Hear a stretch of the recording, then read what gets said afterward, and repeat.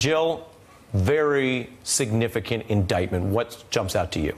There are so many things that jump out. The first is how detailed the emails are in terms of what was said and how foolish it was for Roger Stone to lie about them, because he had to know he had created those emails and had received those emails, and yet he went and blatantly lied to Congress saying, I have no emails that connect me to Russia. There are none. He denied all of those things that are right in front of our eyes now in this indictment.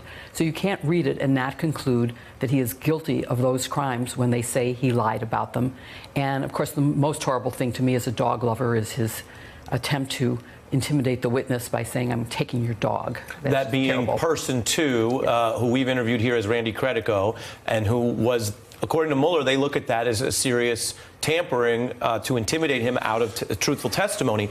With regard to criminal exposure by the Trump campaign, what passage to you is most significant in this indictment? Well, of course, the passage that says that a senior official pressured Roger to do something, and that that was at the direction of someone above that senior official that they did it. So who is that person that's referred to in paragraph 12? And that has to have been possibly the president, possibly Jared Kushner, possibly Don Jr. Those are the ones that could have been high enough up to be above a senior campaign official. Seth, as a prosecutor, not everything that is alleged is formally charged as a crime. Do you view this as an indictment that is fundamentally about obstructive activities, full stop? Or do you view it as obstruction with the implication of attempted collusion? Well, I think it's the latter for certain. You know, this is obviously on its face an obstruction indictment, but of course Mueller's mandate is the collusion between the Russians and the Trump campaign to influence the election. So if we presuppose that there was this quid pro quo, an offer of dirt on Hillary Clinton in exchange for a promise to reduce or eliminate sanctions, for example, the way prosecutors look at this is this would be additional overt acts in furtherance of that conspiracy. In other words, the two principals, the Russians on the one side and the Trump team on the other, distanced themselves, didn't want to have their fingerprints on the wrongdoing, so they used intermediaries. And that's the way prosecutors look at this sort of thing. Also, it can be evidence of consciousness of guilt. The GRU clearly has the ability to send out a bunch of emails, and Trump or one of his colleagues could have called the Russians and said, hey, why don't you guys get this stuff out into the public? They didn't do that. They used intermediaries.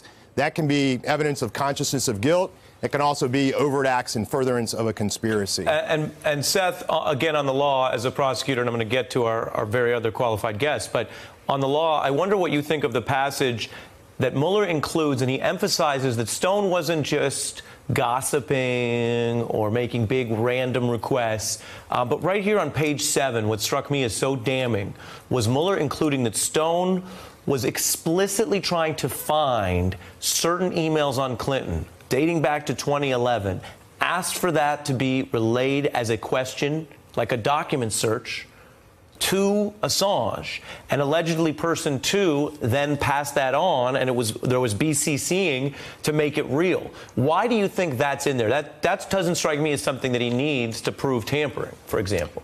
Well, it surely doesn't, but it shows proactive coordination. It shows affirmative steps, overt acts that are taken to facilitate a potential underlying crime. And because it's being done at the direction of people within the campaign, potentially the highest levels of that campaign. So you're talking conspiracy.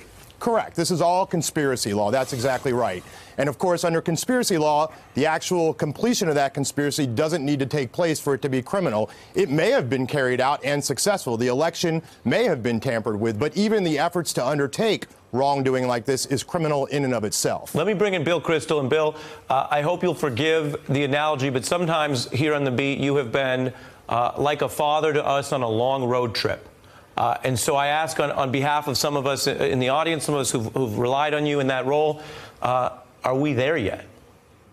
No, because I think we need to still see the full scope of the conspiracy. But we've come a long way. And the fact that, as you put it well at the beginning, the Trump campaign was in the loop with the Russians through Stone. That seems to be alleged and pretty well established, presumably, by these documents.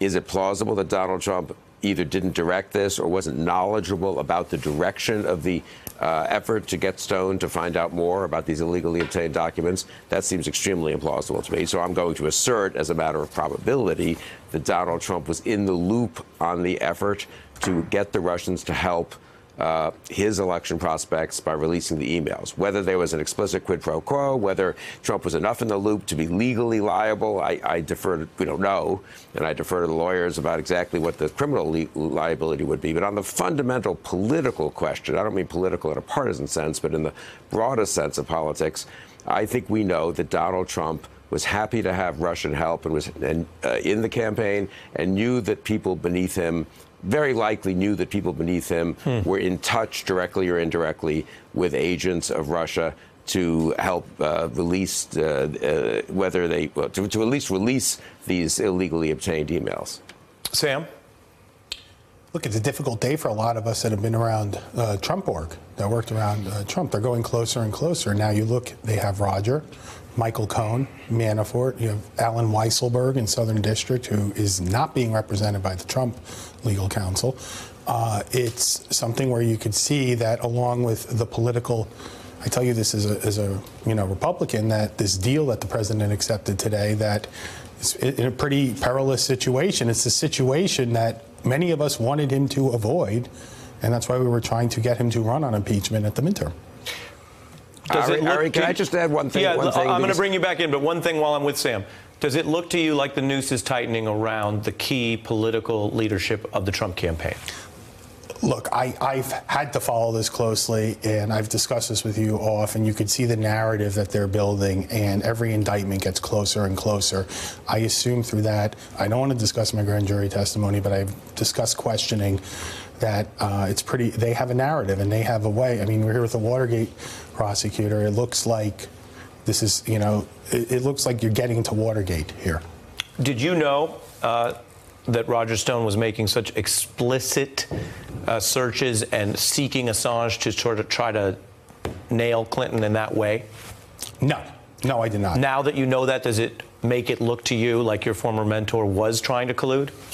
Was he trying to collude? I think he was. I don't think he did. As I said, I think he conspired against himself. Would he have? Would he have gone? Look, I can't speak for him, but maybe he would have. But I don't believe. But once again, I don't believe that he did. However, that does not. But you believe tonight that this adds to the evidence of attempted collusion. I believe that once you look at the indictments, yes, we've gone from Russian military to campaign people. Now we have direct contact. Bill? Very close there. Yeah, I mean, one point Jill made that it seems kind of crazy for Stone to have lied to Congress on something that was so obviously discoverable and would end up being proven, presumably, that he lied.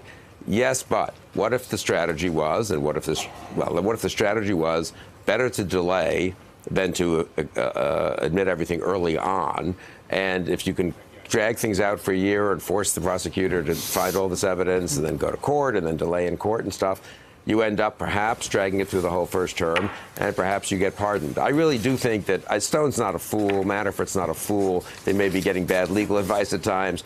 I think they are acting so as to drag this out as much as they can.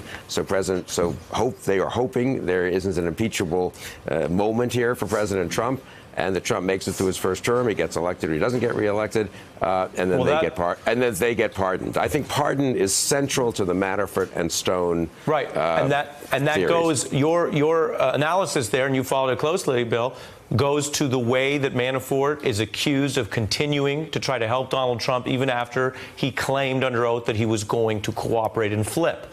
And Sam, you look at the way that the special counsel did that dramatic morning raid. I'm going to read from their explanation of why they say it was lawfully necessary. They believe that the disclosure of the indictment that was going to be public and related materials on the public record prior to arrest would have increased the risk that the defendant, Roger Stone, would flee and destroy or tamper with evidence. Do you think that was a credible concern of theirs? I don't believe so, but I also... You don't think Roger would run? I don't think Roger... I don't believe Roger would run. I don't know, and I'm not going to say he would obstruct justice once the FBI was coming or he was arrested. What I would say is that Aaron Zelinsky was the one in the courtroom today in Florida. Mueller prosecutor who interviewed me, interviewed all the other Roger Stone associates, and I find that what they did not include yet in this indictment is ominous as somebody who's still skeptical of a circumstantial case, if it is, of removing Donald Trump from office. What did they not include that you're saying they could include later? I'm saying they have not included who Stone spoke to in the campaign. They have not named the names. They have not, and of course they have not said whether or not he directly had contact, nor do I know if he did. Right, you're not saying you know, but you do know how it worked. Roger Stone was your mentor, and you were a direct aide to Donald Trump. Hold on, I'll let you finish. Yeah. And you are speaking to the fact that your reading of this is that they may identify and make actions against that small number of potential people in the future. I think that they're making a case that this, we haven't got to the transition yet. We haven't got to Trump Tower in Moscow. We haven't got to what was going on, meeting with Russian bankers with Kushner. I think that this is coming to a fore. Well, Jill, you listen to an individual who, as I say, is linked to both Stone and Trump, saying that, who's been in the grand jury room. What does it say to you? Well, I think listening to Sam, number one, why wasn't conspiracy included? Because there could have been a general conspiracy included. But in terms of the destruction of evidence, I think that you needed the FBI to go in unannounced, because destruction of evidence, he might not flee, he may even enjoy the attention he's getting, but he's charming, but he would not be above destroying the evidence. Right. And he knew there was evidence, so you had to go in there without saying, I'm coming in tomorrow. Right. We're going to bring in a member of the House Intelligence Committee on all this. So, Sam Nunberg, thank you for coming on the beat on this big breaking news day. Hey, I'm Ari Melber from MSNBC. You can see more of our videos right here, or better yet, subscribe to our YouTube channel below. You could have been anywhere in the world, but you're here with us, and we appreciate that.